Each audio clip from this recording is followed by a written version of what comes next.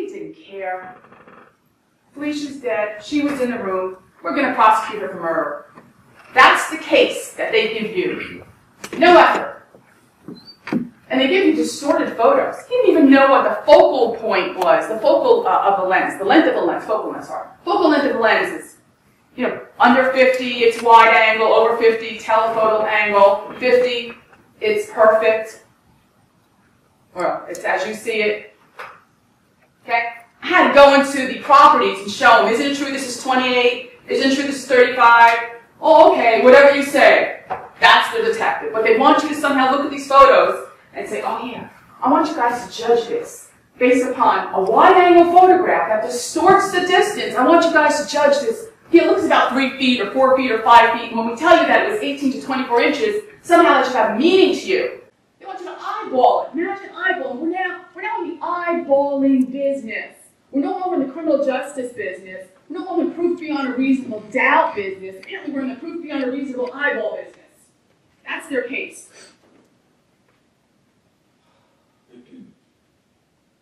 They bring you one cell phone extraction from one day. That's it. From one day. They have all of the cell phone extractions. The guy who testified. Nobody asked him to look at it. Oh, really asked him to look at all this stuff. Really? Really? You know what? I don't even believe that. Because you knew darn well they were desperate for a motive, that the best that they could come up with is a text message on August 6th from Tina Mom. You know darn well, I suggest, that if there was text messages going back and forth between Felicia and Laura, MFing each other, or hostility, or anything like that, providing a motive, you would have known about it. Thousands and thousands of pages of cell phone extractions at their disposal, and not one thing in there, not 1 ounce, not 1 iota, not 1 line suggests any hostility between these two loving people. They didn't bring it up. They brought you one day. Oh, let's look at this. Oh, her mother called. Oh, her mother called again. Oh, Laura's mother. Oh, this is her father trying to get a hold of her. Oh, it's a crime now to panic and freak out and reach out to your parents. That's now a crime. That somehow means that you're a cold-blooded murderer as you're holding your dead wife and wiping away her blood, and you're crying and crying and calling your mother and calling your father. You don't know what to do. I'll tell you right now, he didn't know what to do. Nobody knew what to do. The father finally got off work, and he went to the police station and says, I don't know what's going on, but can you go over there, please? Nobody knew what to do. They left you. He was so sad listening to her. They never came, she said. They never came. The last text message at the end. Nobody's here. I'm going to take off. She didn't.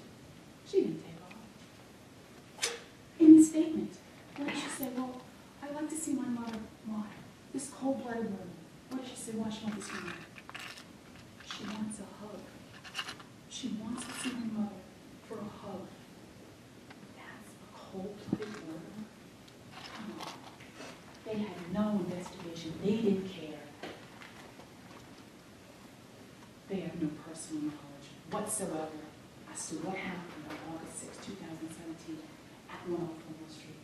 No personal knowledge. And they made no effort to independently, forensically, or otherwise find out. Oh, they didn't get the phone records. They're going to show you this, and that somehow the time is going to have meaning to you because it's in a computerized cell phone that we all know sometimes they malfunction. Firearms malfunction, cell phones malfunction. How many times has somebody told you, I called you, I called you, well, it's not showing up on my phone, it's not on my phone line, I didn't get it. Okay, how do you know? You rely upon a computer thing that can get broken, or do you subpoena phone records from T-Mobile or Sprint? It says me, Sprint. You idiot moved it for him. Go to Sprint. Find my record. You see what was a real call, what was not a real call, and the times. No records from any of the phone companies for Felicia, for Laura, for her mother, for her father, nothing. They're gonna extract one day and say, that's evidence for you. When the real evidence, the ability to, they can even tell what cell phone tower they're bouncing off of. No effort to do any of that. This was the best. This was the best.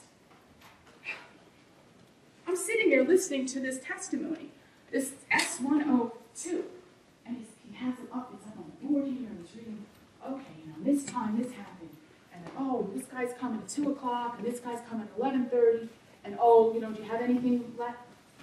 8 separate and distinct people making arrangements to go to the house that morning, that afternoon, that day. Apparently some were there and left. Okay, detective. Okay, good detective. All right, here we are. What'd you do? Come on, I'm hanging at the edge of my seat. Tell me what you did. What'd you do, detective? What did you do?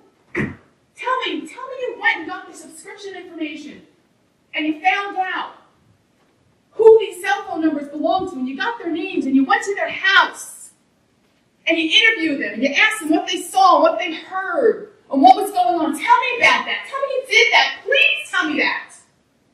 Are you serious? This is how the Burlington County Prosecutor's Office runs their investigations into homicides? Any one of us can be in that seat. And that's the investigation that they do.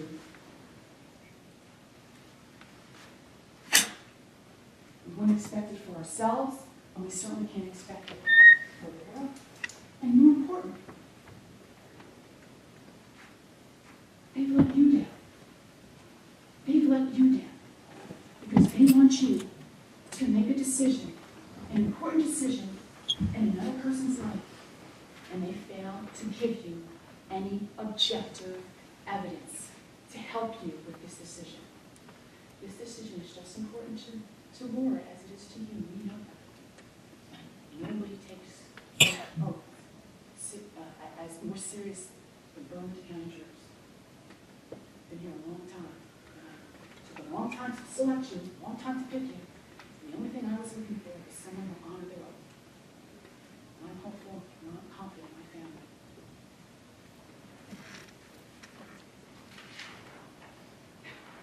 They didn't even research who owned the gun, who were the registered owners of the guns. Could you imagine that?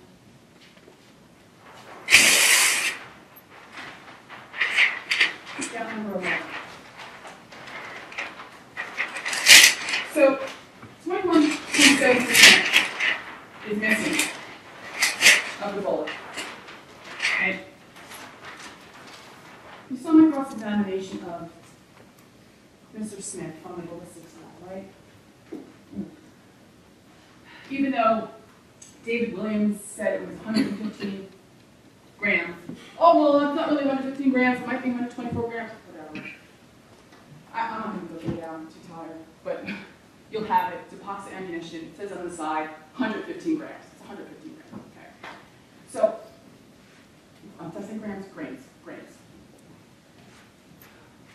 So, now, there are 2 sets of fragments, I would say. One is known as 16, and number 16 is the one that was in the back of the head, exterior, and the others are 17, A, B, C, D, E, and F. And you add both of them up, okay, and it comes to 90.1 grams recovered. That means that there was, I forgot the math, 24.9. Embarrassing. And you do the equation, the calculation, and it's 21.7% of a bullet missing. That's a lot. That's huge. 21.7% of a bullet is missing. And not only is that much missing, okay, but the nose of the bullet, the part that first hits, is missing too. So I thought that was very interesting. And then I asked him at the end of his examination, I'm not sure if you recall, about ricochet bullets. And I asked him whether or not ricochet bullets can be deadly. And he said, absolutely. They maintain their velocity. Okay. That bullet had to have struck something pretty hard for the nose to come off and to lose almost 22% of it. Very interesting. And it lost that before it even entered Felicia's body. 22% missing and the nose before it entered Felicia's body. And my point is, have they even convinced you beyond a reasonable doubt, based upon this?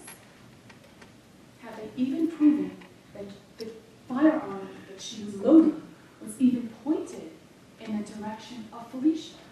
Do we even know that? What's missing? There's objects, dressers, metal knobs, all over the place. You know something else that happened? You didn't hear one witness testify. You don't see one photograph of that blue tar being moved and anyone looking under the blue tar. That's the kind of investigation they did here. There's no before or after. You can only imagine what's under that blue tar. 22% of the bullet and the nose that bounced off the dresser and landed under her eye. You know what? We don't know, do we? Doubt. Reasonable doubt. That's the point. That's the point.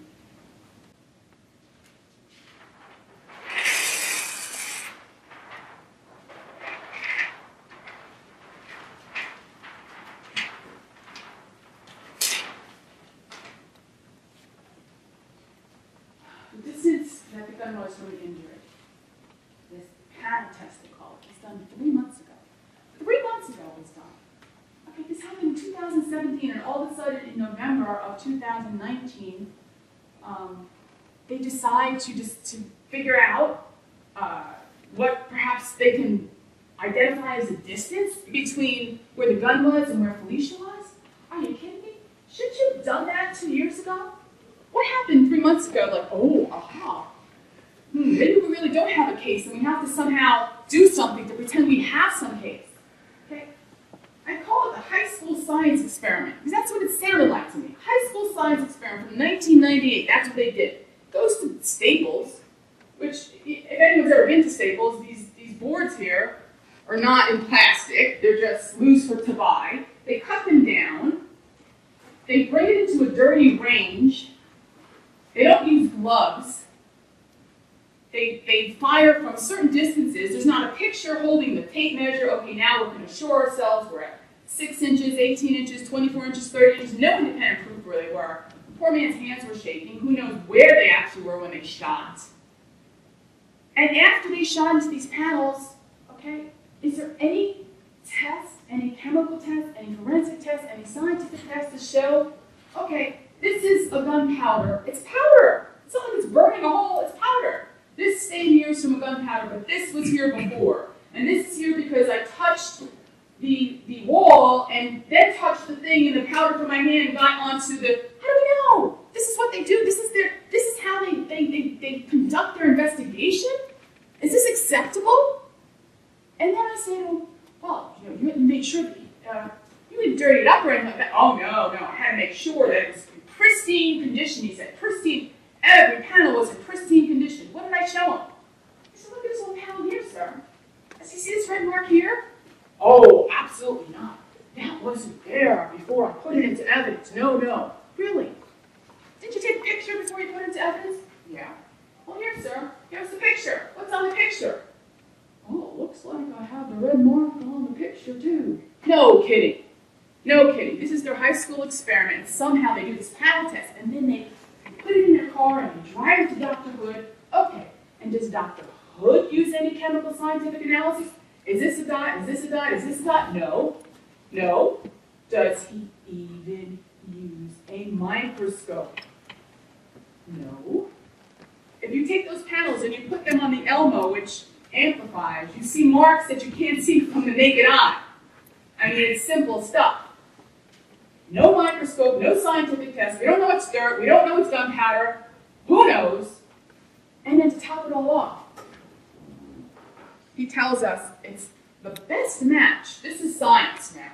This is how they want you to hang your hat to somehow have this information, and it's going to put it in your toolbox of evidence or facts that you have to make a determination in the life of Laura Bluestein.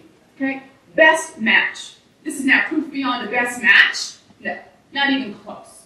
And then he finally concedes, well, it can't be, it's not really 100% certain.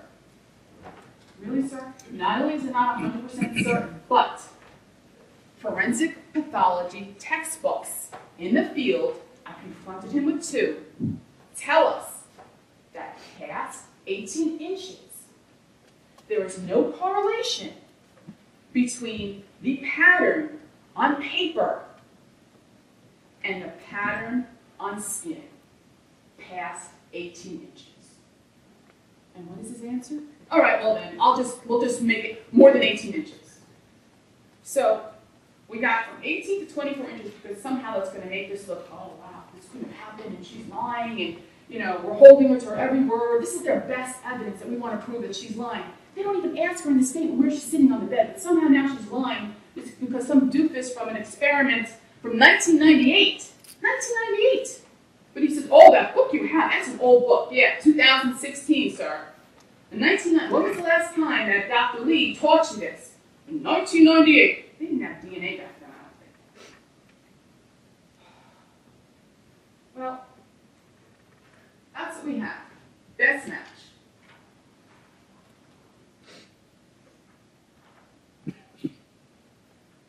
Oh, and he tells us that he's eyeballing it.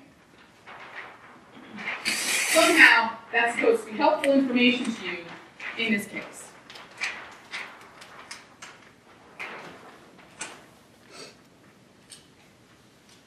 The time of death, doubt number 13. I asked Dr. Wood about rigor mortis, and he told us that it takes 4 hours. In 4 hours, you have rigor mortis. 6:41 p.m., there was no rigor. That's when the EMT people came. 4:04 a.m., there is rigor.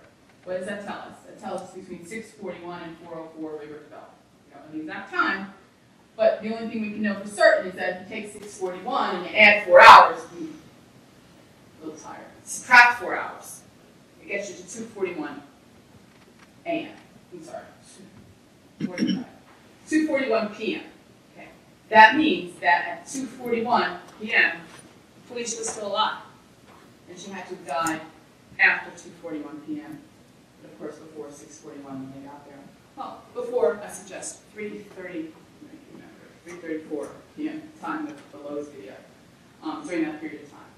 And why am I mentioning this to you? Because through the course of discussions, it was suggested by the prosecution, and if he comes up here and tries to suggest this, that at 1:49 p.m., where it says, hey Tina, we're working things out, sorry about earlier, that somehow Felicia is dead and Laura is texting this, it's inconsistent with the medical evidence.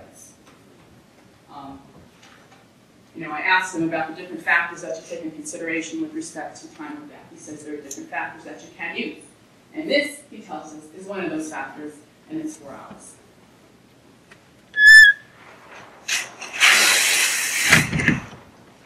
So, like I said before, doubt number 14, I don't get to come back up.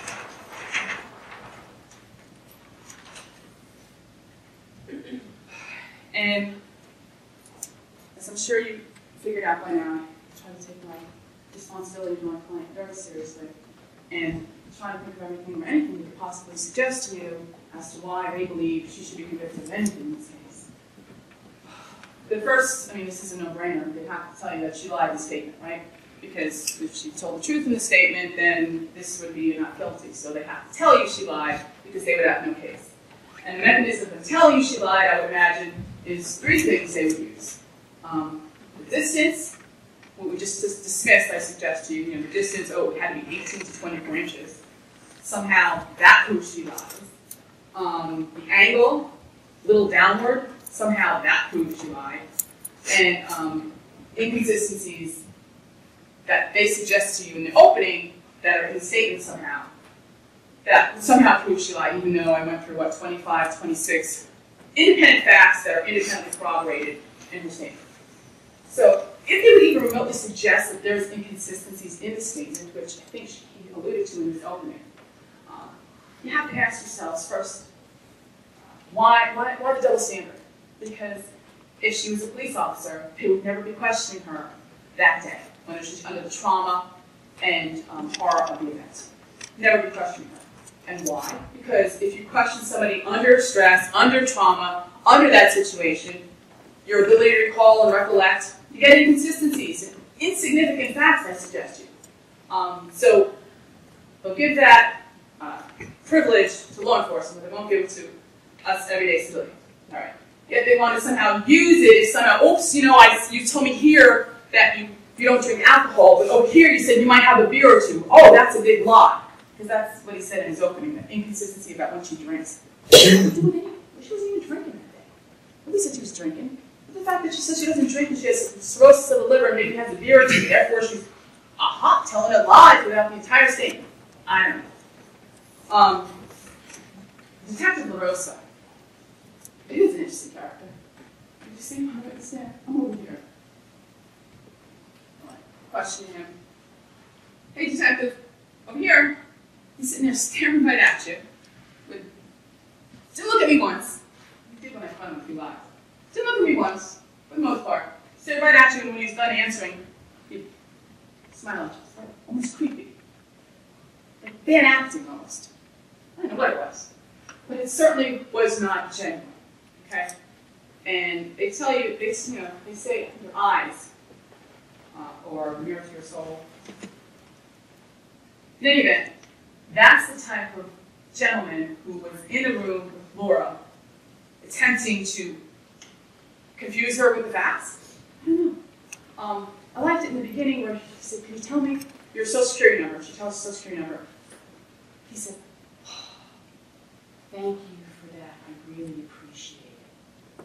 His social security number? I mean, that was his response. I mean, you know, he's in this disingenuous effort to manipulate her, to catching her in some lies. And what does he do? He confronts her with false facts. Not once, not twice, not 3 times, but 4 different times.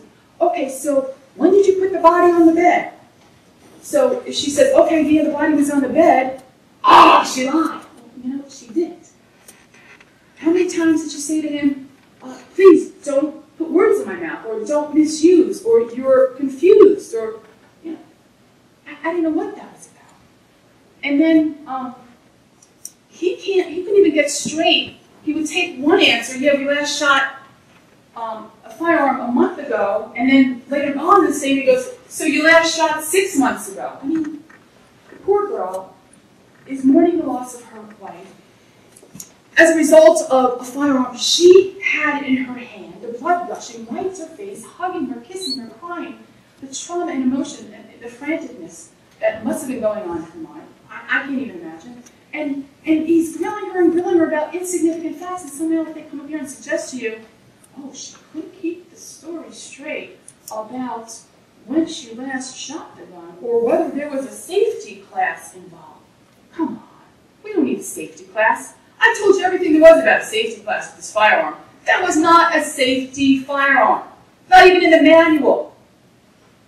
But my point is, this is the best case they have. Best that they have. And despite all that, she steadfastly maintained to them that it was a freak accident, over and over and over.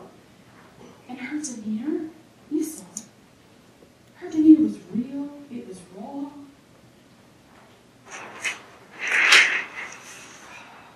I don't know, like I said, I don't know what they're going to say, so I think I mentioned this before, so big deal, she called her parents. The location of the room, he mentioned something off. The location of the room, because it's under the eye or in the face, somehow that means it's a murder. Really? So accidental discharges can't go into somebody's face? I'm not sure there's rules on this. The distance of the wound.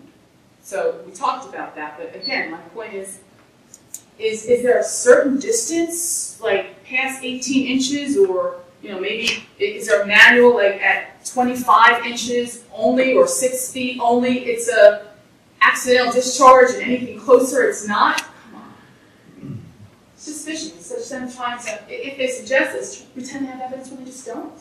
The bloody photos. I suggest. And here's poor Felicia. Look at this. Look at her face. Look at the wounds. was the most horrible thought I've ever seen. The poor girl laying there with the dog. Terrible. Why did they show you that? Why did that prove? Why did they have to accept the family? Why did they have to show this? They wanted you to look at everybody's reaction, and they wanted you to have like, sick feelings in your stomach. Oh my God, this poor girl, we have to convict somebody. Come on, they proved nothing. Why couldn't the doctor look at a witness stand himself and say, the angle is slightly downward? Which is what he said. A little downward, I think. But they had to show you a photo. Did you really enjoy that photo? I mean, it's just terrible. But that's what they have to do because they've got no other evidence. Nothing. Nothing. Shock value. They're hoping the evidence cache. I slipped a note to my paralegal. She's feeling better now. She got the flu. I was praying that I didn't get it. Laura also was sick, but it's fine medicine. She put her head down a couple times. She's here. But I slipped a note. You know, every single piece of evidence they walk past you. Look at this here. Look at this here. Because they have nothing. The shovels. I slipped a note. The shovels are going to be last. I should have saved another shovel. Guess what? And they got down to the witness stand, and the shovels were last. Here's the shovel. Look at this horrible thing. She was going to bury her life. Shock and awe. Manipulation. It's not evidence. It's absolutely not evidence. Think about what they didn't create. Think about what they didn't create for. By the way, this evidence comes with you in the journal, so it's not like this is your only opportunity to see it. All of this goes in the journal, so if you wanted to see the shovel, and they know that, it's not a secret, we've done this before. But they want to create it all.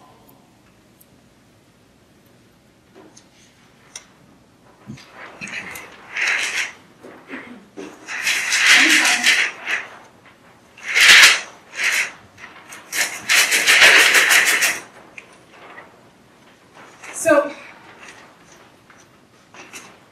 I might have already gotten ahead of myself with respect to this. If I did, I'll just move on quickly. But in my opening, I talked to you about these aha moments that I believe would come throughout the course of this trial, which it would be apparent to you that this was not an intentional shooting, and that was a horrific accident. And I believe it came out through the indicative of malfunction, through Detective Lloyd, the indicative of Detective Bullet, fragment in the hair that came from Detective Dr. Hood, missing a large portion of the bullet. All that medication is prescribed to her just that week. Muscle relaxers, Xanax, Lexapro, methadone, medical marijuana. And his sister going is recalled for the same thing that Laura complained of. So, all of this important facts that you learned throughout the course of the trial. Not through my witnesses, through cross-examination. They didn't tell you this stuff.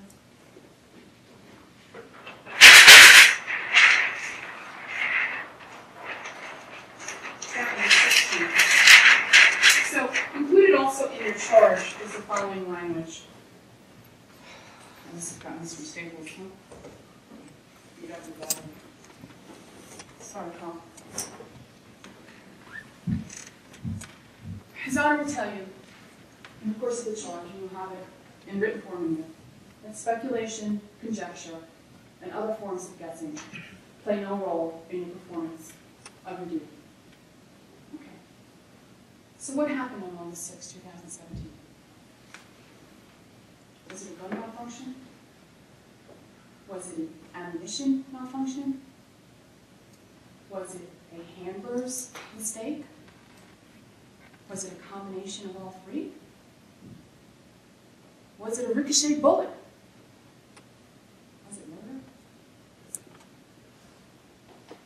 If you have to guess as to what happened in that room on August 6, 2017, that is not guilty.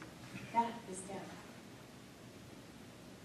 If you have to guess, that is not proof beyond a reasonable doubt. Because speculation, conjecture, and other forms of guessing play no role. These were brought to you to identify to you the areas of doubt, real doubt that exists in this case, and they haven't proven to you anything else to the contrary. And last,